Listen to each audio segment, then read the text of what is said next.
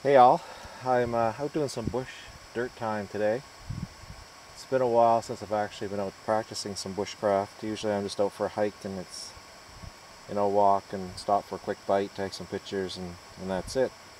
Today I'm just doing a short hike and I practiced some flint and steel and did some shout outs and some VRs and just having a great time. It's beautiful weather here today and the black flies aren't too bad yet, so it's all good. But I wanted to say I got a new knife recently. I don't know if anybody can guess what it is. ESEE. They had a sale on their site recently. And I hummed and hawed and I don't know. Anyway, got the knife.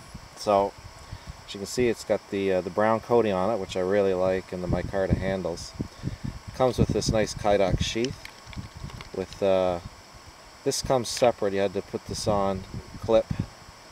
I don't know. It rides up awful high on my pant belt, so I don't know if it's particularly good for that. Right now I have it clipped on to my backpack, which I like because I have it clipped on upside down. The retention in this is good, and it's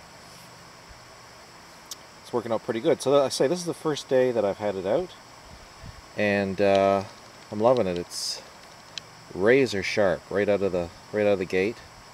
Made in the USA. I'll put the specs for it down below. But I was doing some processing of wood and things. Unreal, unreal.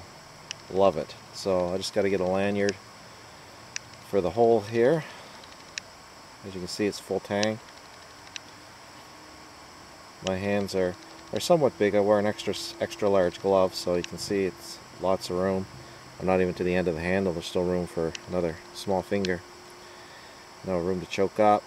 Lots of jimping. So I'm loving it so far.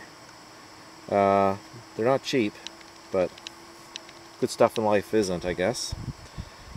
So anyway, the ESEE. I'll do a full review on it when I get to use it a bit more, but no qualms yet. Like I can't believe I was doing some shaving of some punk wood, and it was so thin you could see through it.